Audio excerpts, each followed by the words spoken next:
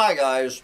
Well, a half an hour ago it was a beautiful day here in the collapse of global industrial civilization, but now once again it has crapped out into just another cool, gray, gloomy day as we kick off the last weekend of summer, Labor Day weekend. So that would make this Friday, September 3rd, 2021 here in the collapse, and so you know what that means. It is time for our weekly Ecological Meltdown Roundup rant, where we head over to mongabay.com. But before we do, a couple more big thank yous. All right, people are feeling, I guess they're feeling rich again. I want to send out a big thank you to Sam for being the newest patron here at Collapse Chronicles. Thank you very much, Sam. And also a big thank you to both Larry and Tyler for their kind donations to my PayPal account, which is simply collapsechronicles@gmail.com. Anybody who has ever supported this channel, I really do appreciate it. And with that pleasant task out of the way, let's get into our usual unpleasant task of diving into the mongabay.com roundup, where we check in with Rhett Butler and the boys and girls to see for their weekly laundry list of assaults against this collapsing planet. I love it when Rhett starts off the very first story with a question. Before Caleb leaves, let's see if he knows the answer to this question. Caleb, will ropeless fishing gear be seaworthy in time to save endangered whales? Yes or no? Oh yes, absolutely. Obviously, Caleb has been drinking the Kool-Aid. Caleb knows as well as Sacho Panza and I know the answer to the question is, will ropeless fishing gear be seaworthy in time to save endangered whales? The question is, of course, no. Ropeless fishing gear belongs in the Hopium Roundup rant. So tomorrow we're gonna start the new Hopium Apocalyptimism Roundup on Saturday. Fewer than 360 North Atlantic right whales are alive today. This was actually in the mainstream media today also, this story. Scientists blamed the declining population on the twin tolls exacted by ship strikes and entanglement in fishing gear. So we're going to save the whales from the fishing gear. But of course, now the mainstream media actually was mentioning the third, the triple toll, which is now they're just pretty much starving to death. So we have starving to death, getting hit by ships, and getting tangled up in fishing gear. All right. I think the jury is in once and for all and forever.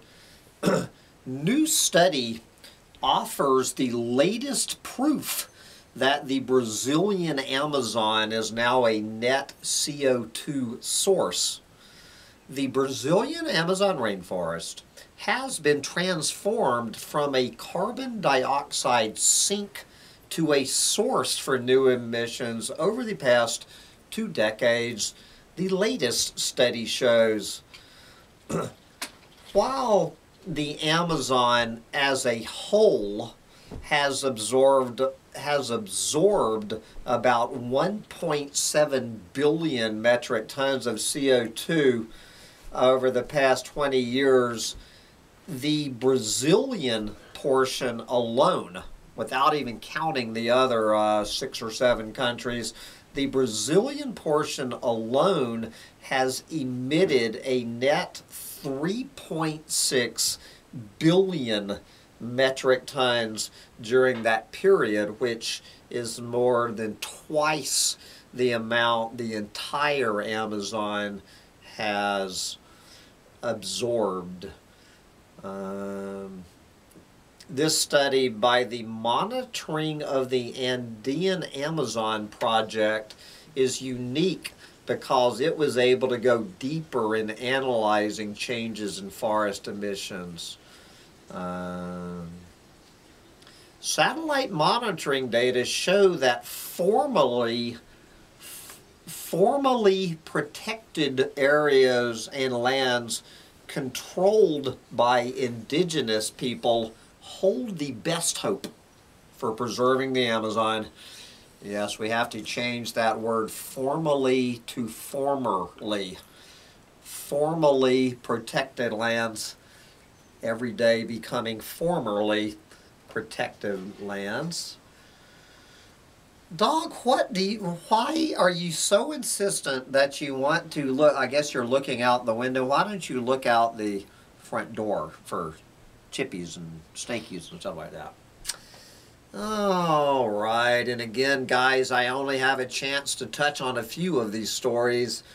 So we're just going to move ahead. We're going to say, as I say, the hopium. Do I put the Manga Bay hopium in Friday's roundup or the Manga Bay's hopium in Saturday? I think we're going to move the hopium in Manga Bay over to, I think we'll move the story, Sustainable Livelihood offers a lifeline to the Philippines' dying rice terraces. Yes, I think we're going to put that one tomorrow. Okay, let's go down there to where I lived for a couple of years, down there to Peru. You will not believe this, guys. This is why, once again, I depend on Manga Bay for my information. Did you realize that drug trafficking and illegal logging threaten indigenous communities in Peru? Yes, indigenous Quechua communities in northern Peru say outsiders are illegally invading their land and cutting down rainforest to plant coca and sell timber. Yes.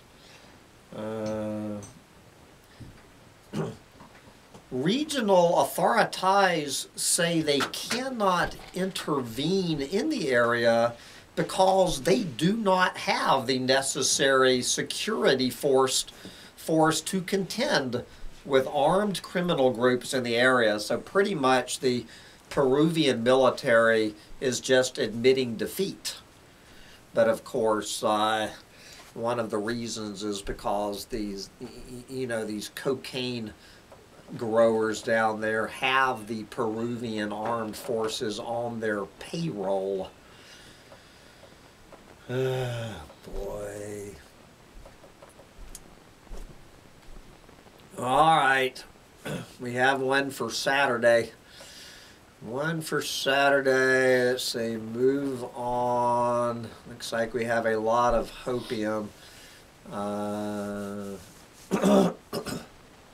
You will not believe Italian firms flout European Union rules to trade in illegal Myanmar timber. Negligible fines and inadequate enforcement are turning Italy into a hotspot for illegal Myanmar timber, a new report has found. The report identified 27 Italian traders that have been importing Burmese teak. I like how they're going back to calling Myanmar Burma.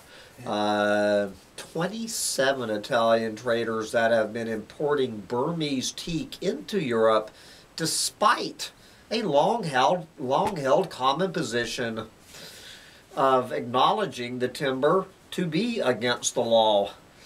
Yes. And then, of course, where do you think the timber is going? They just ship it off to the rest of Europe and just pay off the fines. That these joke little fines are just, you know, the profit motive makes these fines. All it is a cost of doing business. I was talking, you know, to some pot grower in California a couple of nights ago. That just pay the fine. You know, just grease the palm. It's just a cost of doing business, and it's business as usual. Okay. Let's, all right. Do we do some Corona panic? All right, guys, for those of you who don't want to hear it, just turn the sound off for the next minute. Okay. What is the latest survey of how the Corona panic is, quote, saving the planet? These people, I won't mention some names. I'm already on enough shit list in the doomosphere who continue to assert that the Corona panic has been good for the planet. All right, this is the latest study.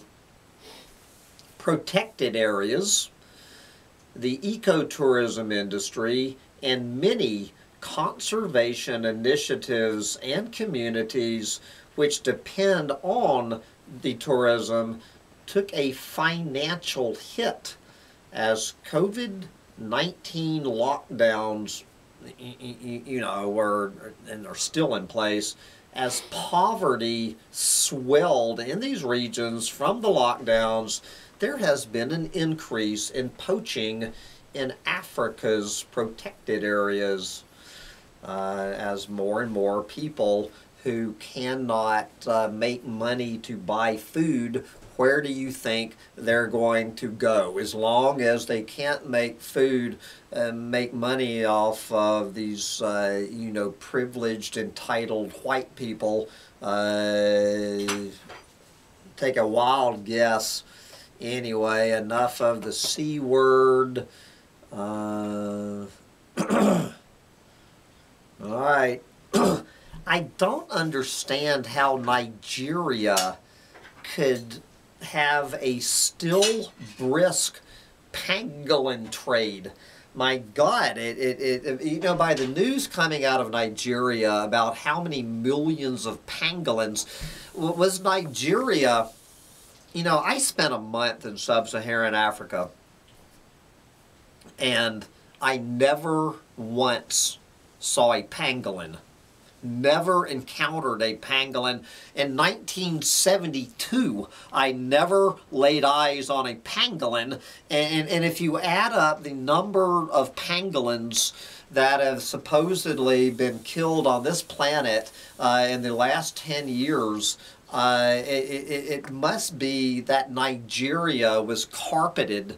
You know how they say, how Derek Jensen is always talking about how you used to be able to, before Honky got here to the U.S., that you used to be able to walk across rivers by stepping on the backs of salmon.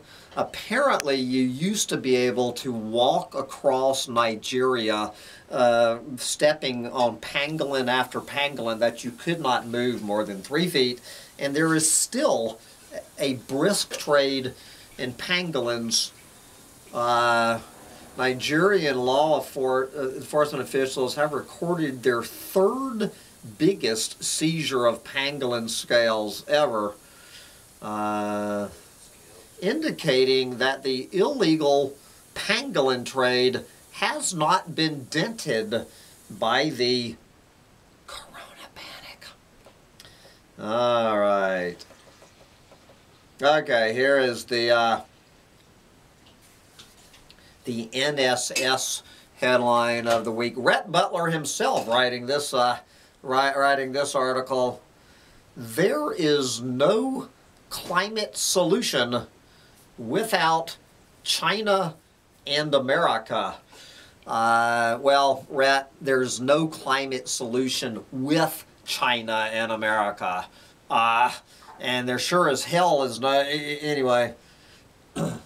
China and the U.S. account for nearly half of the world's carbon dioxide emissions from energy, while the two countries' resource consumption is among the biggest threats to global biodiversity. These issues make China and the U.S. major targets for environmental activists like Greenpeace. There you go. Do you believe that China and the U.S. are lagging behind on their climate commitments? Yes.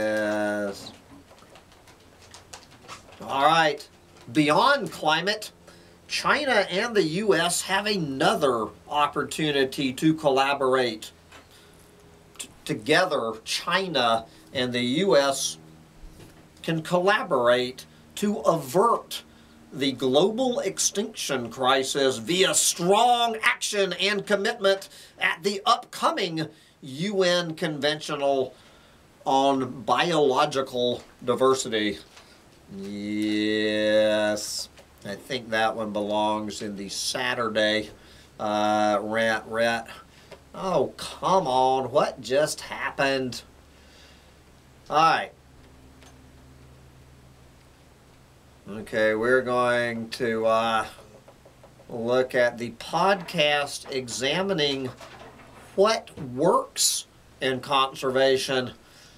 Unfortunately, it's going to be a pretty short podcast. Yes, anyway, moving on. Well, guys, I guess I could make this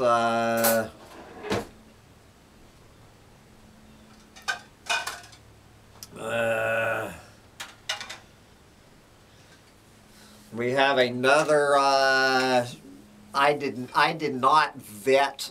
honestly did not vet today's so for the second time, if you don't want to hear about the C word,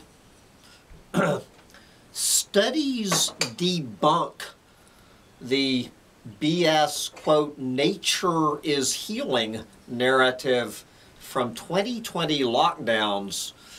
Yes, several new studies have tried to tally up the cost and benefits to the environment as a result of lockdowns around the world last year in response to the corona panic.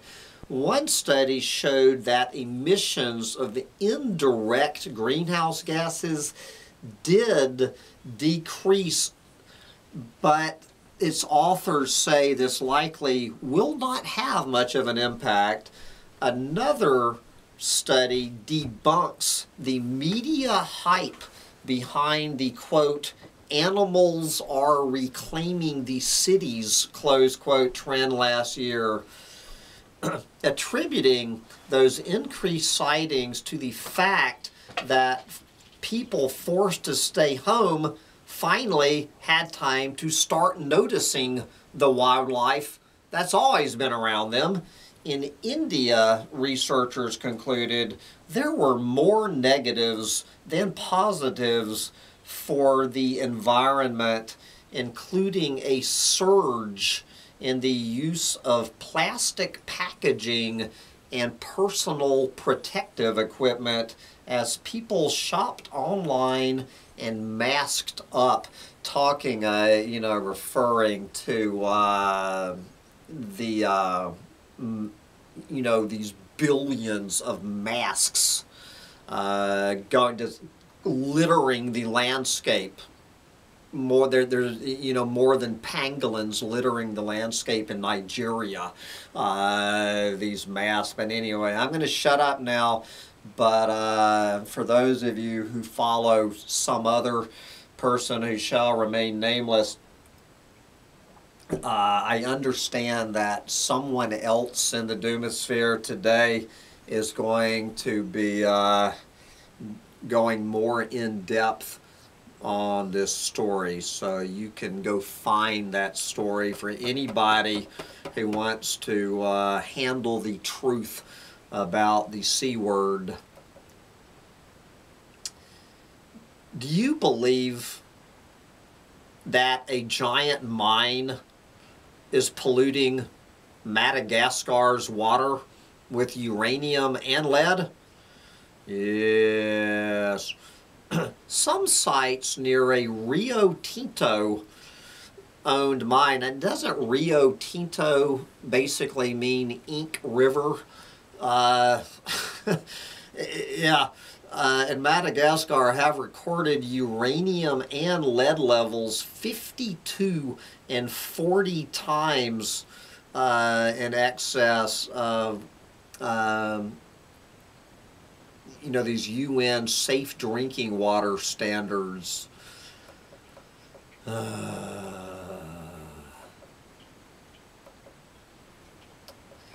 Yep.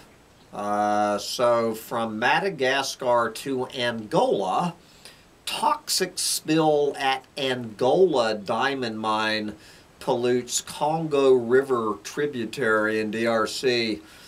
Yes, in early August, toxic substances from 3 diamond processing facilities in neighboring Angola polluted the Kasai River, a major tributary of the Congo. Researchers fear there could be severe and lasting consequences for the environment and people's health. Yes, the polluted water is now moving toward the capital, Kinshasa. Yes.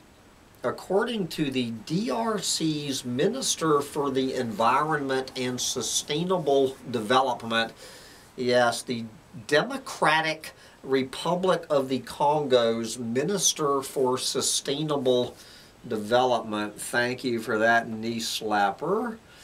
Let's come over here to our own country. North American paper industry merger sets off environmental alarm.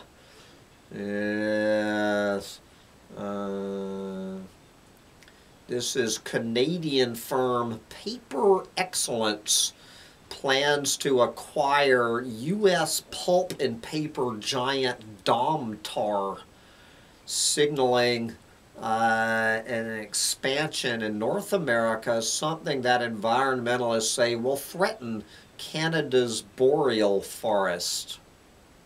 This is because Paper Excellence, in turn, is reportedly controlled by the owners of Indonesia's Asia Pulp and Paper, which has a long track record of deforestation, forest, and human rights violations. Yes. I gotta skip ahead. Good Lord, guys, I'm only halfway through here. All right, Indonesia. Indonesia is going after illegal fishing kingpins. Indonesia's fishery ministry has pledged to target the ultimate beneficiaries of fisheries-related crimes in the country. Yes, the fishing kingpins. For a long time, the only people who faced any kind of prosecution for illegal, unreported, and unregulated fishing were typically the crews of the vessels themselves caught in the act, while the owners of the vessels, where they could be identified, avoided any kind of punishment. Indonesia hosts one of the world's richest fisheries, but the industry is notorious for its convoluted webs of corporate ownership and vessel registration, often spread across various jurisdictions, which help mask the beneficial owners of fishing activity. Do you think so? And again, guys, I have to, good Lord, this goes on and on. All right, I think this one might have to show up tomorrow. Building the campaign for nature.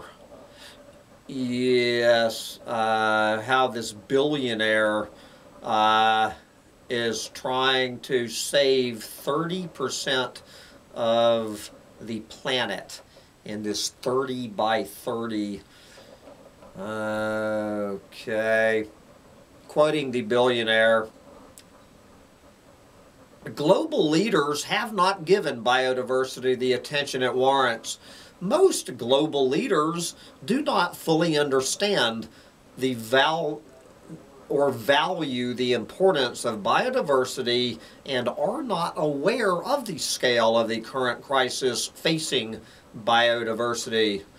Yes, as he hands over $1 billion to protect 30% of the planet. All right, then we have a new article on rhinos getting ready, looking at the low genetic diversity and the world's remaining rhinos. Alright, here is more about climate change in the Amazon. Yes.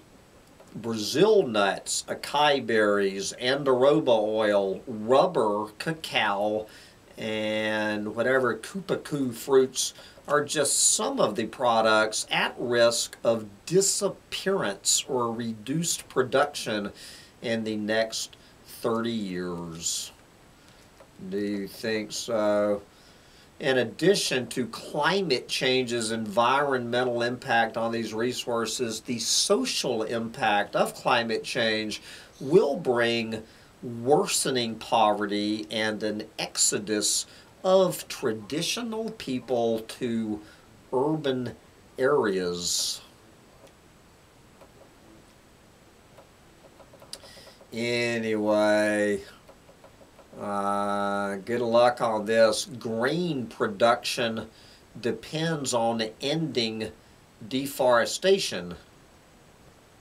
I thought that grain production meant increasing deforestation. Yes, recent scientific studies confirm what Brazilian farmers already feel in practice.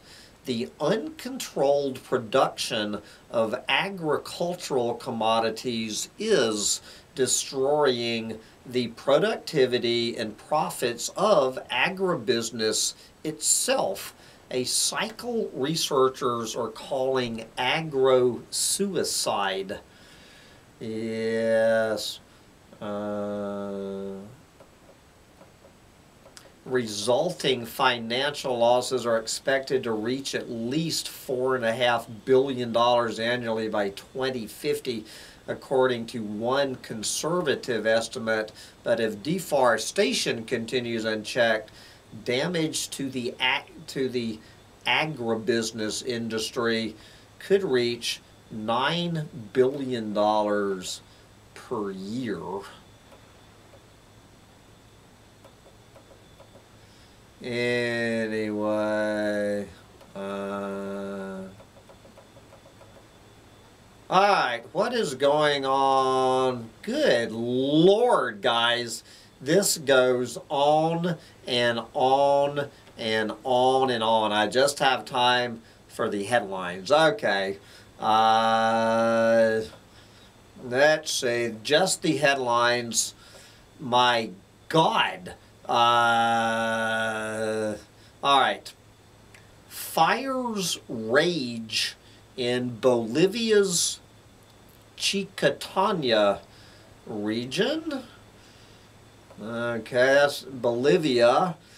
How about, let's go over there to, what's going on with fires in the Democratic Republic of the Congo, a Los Angeles-sized tract of primary rainforest went up in flames in one DRC province in 2020.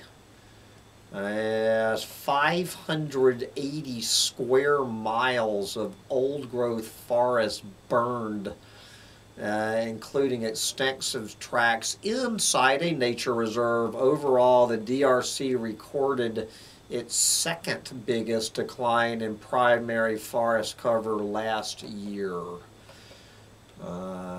Forests in the country face increasing pressure from a constellation of factors: a growing population,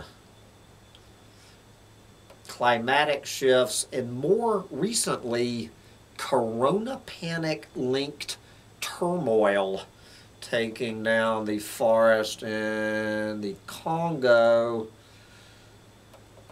Okay. With Myanmar's press muzzled, experts warn of a surge in environmental crimes. Yes, this is, that military coup has resulted in a sweeping clampdown on press freedoms. Yes. As conflict and violence spreads throughout the country, monitoring forest illegal logging and the associated illicit trade on the ground is increasingly risky. Experts say they fear the circumstances are ripe for overexploitation of natural resources. Gee, you will not believe this. Independent monitoring suggests a sharp jump in Amazon rainforest destruction. I see Rhett Butler wrote this. I'm not taking credit for this. But 2 weeks ago, Rhett was reporting that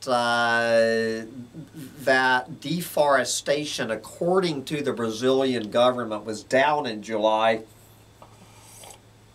I sent Rhett this article claiming no, it was actually up 57%. Rhett emailed me back saying, well, Sam, it's all depends on who is doing the reporting.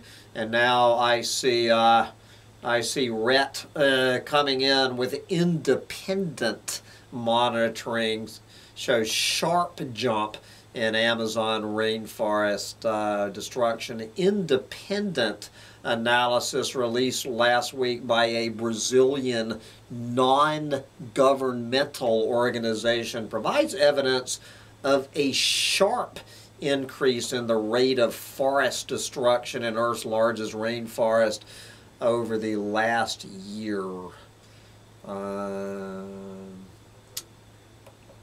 So if you want to believe the non-government organizations, last year saw the highest deforestation in the Brazilian Amazon since at least 2008. While the Brazilian government is saying it's going down.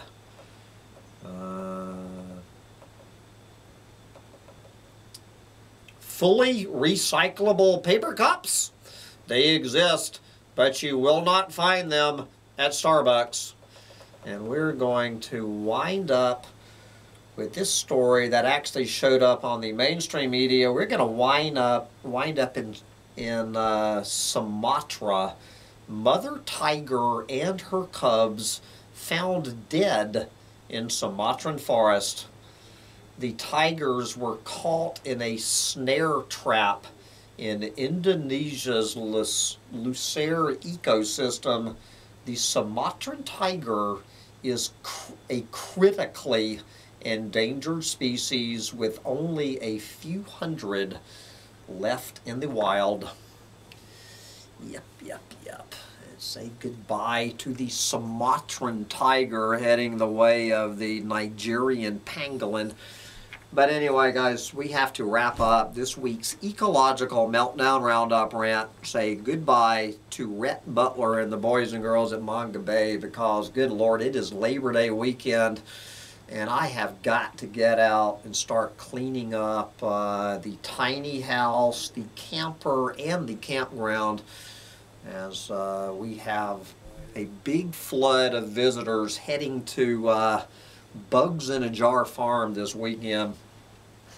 So the little dog and I have to get to work in the ecotourism business, which is, I don't know how much the corona panic is affecting my business here this year, but the hurricanes slamming in New York, I was figuring it out yesterday. The hurricanes in New York have cost me almost $2,000 this past month. Anyway, get out there and enjoy your ecotourism while you still can. Bye, guys.